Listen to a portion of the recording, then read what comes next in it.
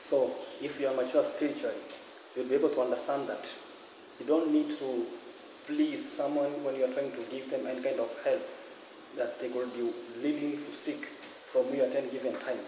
Why? Simply because the book of Proverbs chapter 19 verse 17 clearly indicates that those who stretches their hand to help those ones who are in need, they lend to the Lord, and the Lord is going to reward them back for the good things they are doing towards those people who are in need. So basically, we do not give out simply because we have too much, or we do not give out simply because we want to please the one who is in need. No, we just do it simply because we know we are trading with God, and at the end of the day, God is sure going to repay us back more than we gave. So this is the secret weapon which most of the people are lacking in their lives. So I'm just challenging you to go and try this out.